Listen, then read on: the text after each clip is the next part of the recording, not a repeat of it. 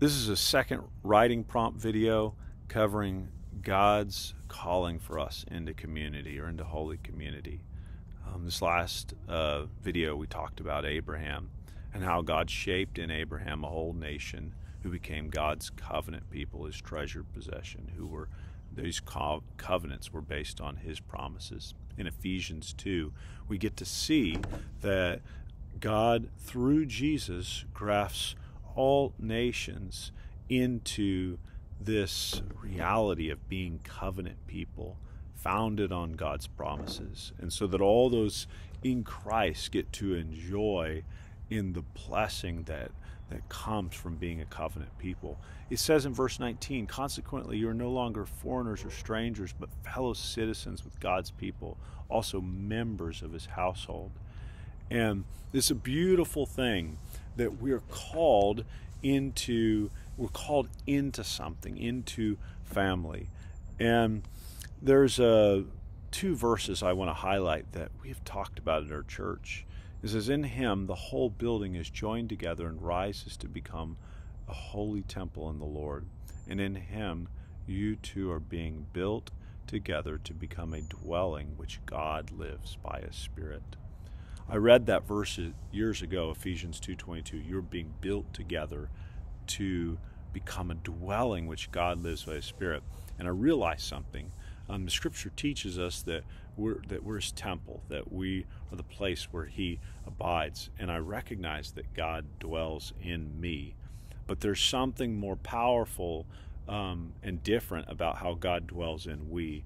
He's not just building something in me, he's building something in us together.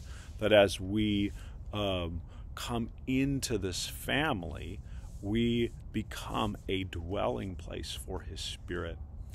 And God even more specifically calls us to particular people and specific people, much like how Paul and Barnabas were brought together, or how the church in Acts 2 were brought together.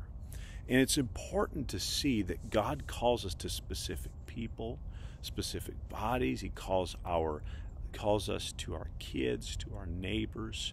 And this is seen in the life of Jesus. Jesus focuses on specific people that he was called to. In John 17, he says he starts his prayer not by praying for the whole world. He says, not by praying for the whole world, but by those the Father gave me. And he shifts his prayer halfway through to praying for believers who would come later. But he was very specific to pray for those the Father gave him. And because we have to live life with specific people, and God has called us to people. One of the ways that people often talk about community that can be misleading is that we can only think about community as a resource. We can think about how is it helping me grow spiritually or develop, and it absolutely is that. But beyond that, it is just a calling into love. If we think of it as a resource to develop people, then we're missing, that's a part of it, but we're missing the deeper truth, which is he's just called us into love, into loving himself and into loving each other. And so the Lord's called it us into community. And in this writing time, you'll look at there will be questions that will prompt you to think about the people that he's called you to and how you're a blessing to them and how they're a blessing to you. And I want to encourage you to think about 1 Corinthians 12 when we think about actually how we are a resource, is that the 1 Corinthians 12 tells us that the Spirit chooses to apportion gifts as he sees fit. And there's all these different gifts, but they're there for the common good. And even makes it similar to like the analogy of our body, like a foot or a hand or an eye. And if you think about it like this, a body really struggles without a foot, like struggles to walk, and that provides great struggle. But a foot is worthless without a body.